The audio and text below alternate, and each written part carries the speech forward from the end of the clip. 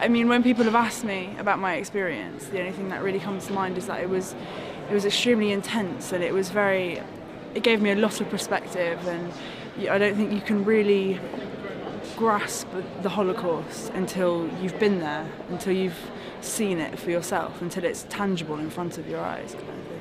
You think that's very important for people to go to these places where genocide and Holocaust has taken place? Completely. I mean, I don't think you can even begin to understand or begin to empathise before you've seen it in front of you, because all we get is numbers now in today's society. That's all we get, and unfortunately, as sad as it is, people have become numb to that, and they are just numbers. But when you go there and you see the piles of hair and the shoes, and you can see that they actually belong to people, it just creates it, and it paints this picture, and it's so clear when you're there, and you can really feel it.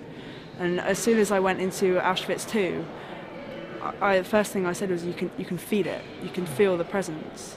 It must annoy you so much that the international community haven't learnt lessons from the Holocaust.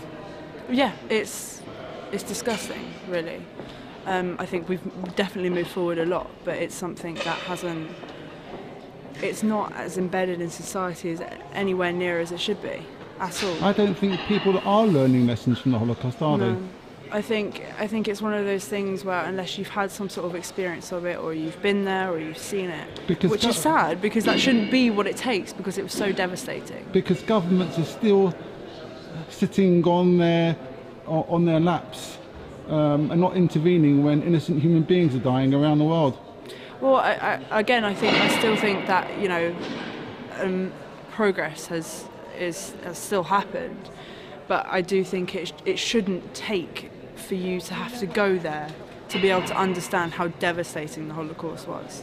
I think everyone should have that understanding and should have that empathy and that respect to remember it, and to really empathise with the people that were there and the families of those that were there. And how important do you think Holocaust Memorial Day is? I think it should run forever. I think it's extremely important.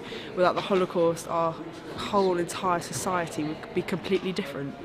And I think it's a massive, massive thing in today's history, and it will be for years and years to come.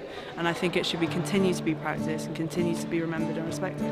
Okay, thank you very much. That's Appreciate fine. it.